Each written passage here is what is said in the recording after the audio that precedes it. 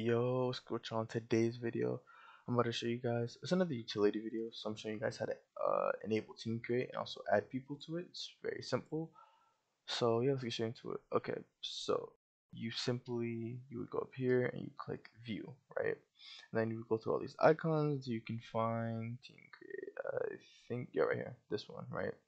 You would click this, then it says edit your place with friends. See the updates instantly. Click turn on. Then it's going to do this whole loading process. Your screen will be like this for a few seconds, so you just wait, and boom, there you go. We are now on team create, and then the menu will change to be like this.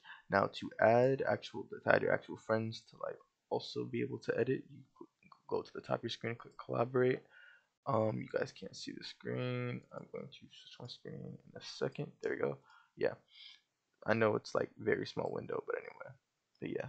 So you would add the users or groups or whatever and stuff like that. If I just typed in like a random name, it's gonna start looking. Yeah, it's gonna go looking for groups. Say if I typed in like a random name. Maybe if I can find myself. I don't think I can find myself. Oh, I can. But yeah. So you have to have the person added. Like you do have to be friends, and then you simply just find their name, click their name, then just like pretty much it would look like this, but right here under it, and it would say edit access and stuff. So yeah, that's pretty much how you enable team create, and that's also how you add people to it. It's pretty simple and stuff. Hope the video was helpful. If it was, leave a like and subscribe, and yeah, appreciate y'all for watching, and I'll see you guys.